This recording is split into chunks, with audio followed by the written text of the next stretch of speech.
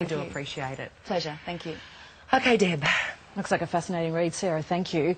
Well, this is a question that many of us wonder at one time or another. Will we age like our parents? Well, the answer to never-ending youth could be closer than you think. Joining us is one of the world leaders in anti-ageing and celebrity plastic surgeon, Dr. Vincent Giampapas. Thanks for joining us, Doctor. Nice meeting, my pleasure. Well, firstly, how important are genetics to the way that we age? Can we escape this DNA destiny, as it were? Well, you see, past medical opinion was that basically what your parents' genes were, you would be getting. The new opinion is really genes account for approximately 30% of our potential for being well or how we age.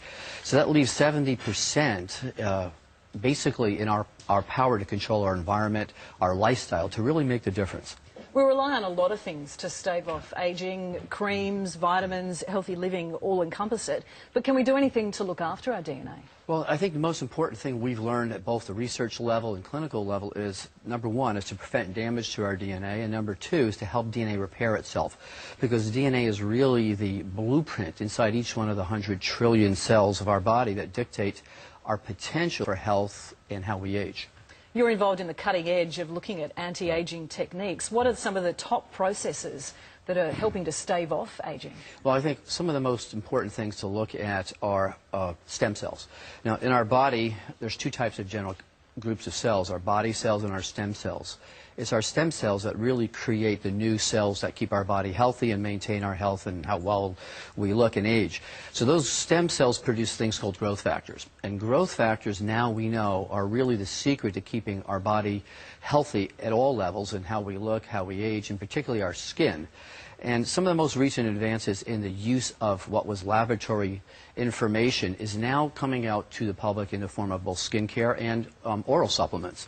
And particularly the new Luminous product line that has come out with topical skincare using growth factors that actually allow our body to help heal itself or restore itself at the level of skin wrinkles and aging itself. Sounds extraordinary. And another technique that's being explored is organ replacement. It sounds fairly extreme to prevent getting old. How does that work? Well, you know, organ replacement is a whole nother type of area where we're starting to use the potential of stem cells.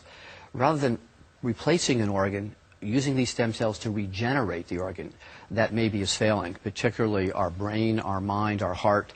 Stem cells are being used, in our skin for instance, stem cells are being used as a therapeutic mode to regrow new heart muscle, to restore your memory, and particularly on the surface of our body, the largest organ in our body is our skin. So it's being used there to help not just keep us looking young, but healthy.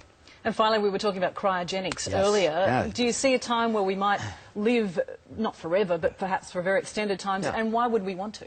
Well, you know, it's interesting because the cryogenics has been something we've known about for decades. In essence, we're already doing that. What we're doing now is collecting your stem cells and freezing them instead of your whole body. And so by doing that, we've frozen an essential part of you in time that can be used any time the rest of your life to maintain your health, to restore your heart, your lungs, your kidneys, your skin, cosmetically. But the real thing here is there's no need to freeze your whole body if you can store that essential component of you that is really the regenerative center of wellness and health.